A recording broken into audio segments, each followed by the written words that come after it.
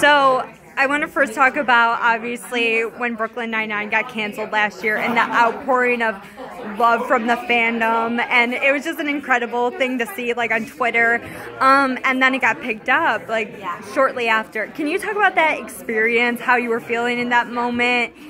And I think I felt every emotion you could feel in that, like, 24 to 30 hours, however long it was.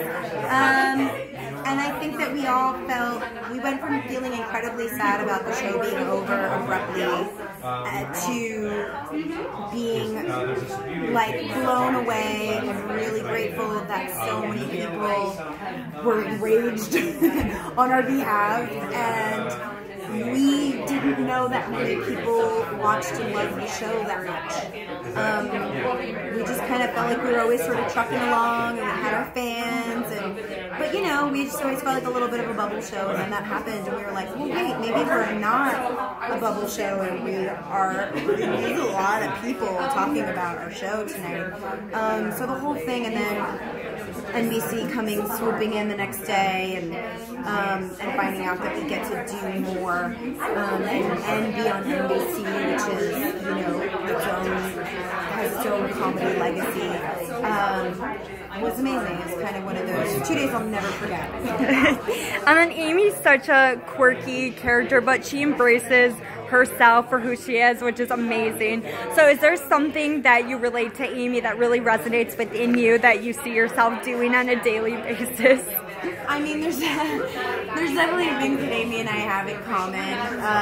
We both like to be organized. I think everybody sort of saw my Amy-ness the most when I directed, because it just was a lot of lists and colored tabs and a binder, and so we have some of those things in common. But I think Amy's braver than me. I think she's a lot smarter than me.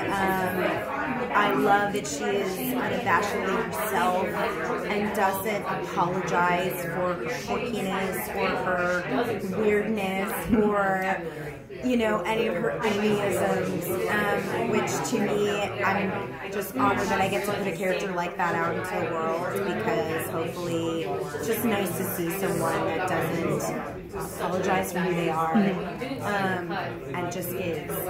And then going back to your directing, what was that like, stepping behind the camera as opposed to being on the camera, and then also acting within that? What was it? Was it different? Acting and directing is not my fave. It's super hard. I was very lucky that one of our writers, Phil Jackson, who had also directed during the season, was the writer of that episode and kind of had my back for the scenes I had to act in. But I loved everything else where I just had to direct was amazing. It was a great test to see how much I actually knew. And it also was just fun to watch my castmates take after take, because I think they're one of the best casts on television. And you know how good they are, but then you watch them on a monitor and you're like, oh, they're so good. Do you plan on doing more next season?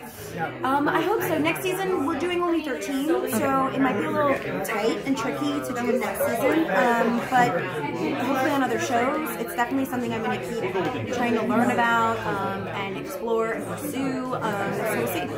And then looking forward to next season, what do you hope Amy, especially Amy and Jake's relationship, what do you guys hope to see in that season play out? I think there's still a lot to mine from their marriage.